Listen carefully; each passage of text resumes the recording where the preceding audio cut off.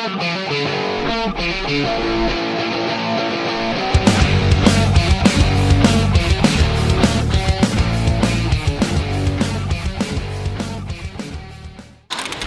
so what do we got going on, Victor?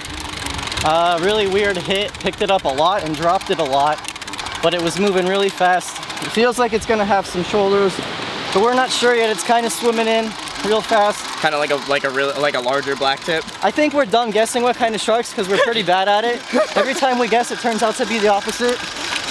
But it's kind of charging the beach now like a black tip would, but it pulled a lot more drag than a black tip would. So I'm thinking like a kingfish, maybe a largemouth. Maybe. I think we said that yesterday. Largemouth bass. Saw some lily pads out there earlier, so there could be. You and your lily pads. Now it feels like it's gone. I hope that's not a black tip. There's been a lot of sharks around. The only trouble is there's a lot of just smaller sharks, so like we're having to weed through them to get the bites that we really want. Dude, they're so fast.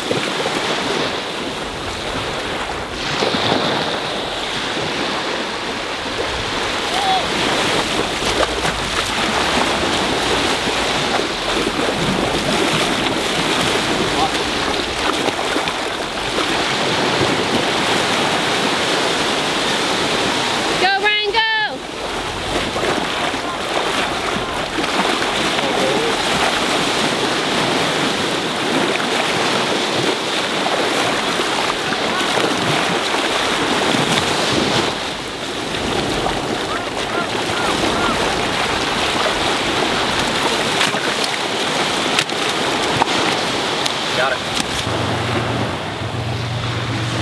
Oh, I cut the hook. So I just cut the hook with these bolt cutters. Now we're gonna put them back in the water. Woo!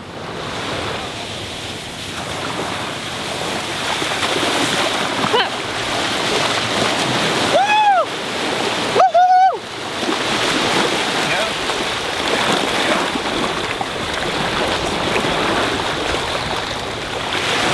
Wow, look at how lively he is, guys. We'll follow him out, make sure he's good.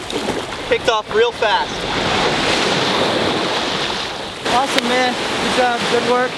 I got my main man right here on the tail rope, never fails. Yeah, maybe one of these days he'll tail rope a hammer for me. Yeah, so I don't know.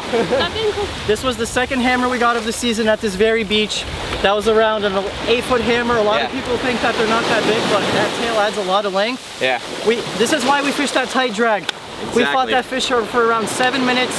They came in really green. And when they come in really green like that and fresh, they're able to swim off. They're not tired. Yep. They you don't live. have deaths. You don't have sharks die on you. You don't. Action. So a lot of people ask us if we get the hook out, how do we get the hook out? We always have a pair of bolt cutters on the beach. These bolt cutters will cut through almost any hook you buy on the market. And the ingenious thing about this is a lot of times the hook is in a dangerous place, you can't get it. So you just end up cutting it in half. When you cut it in half, you take pliers, you just slip it out right through the other side. We did that with the hammer.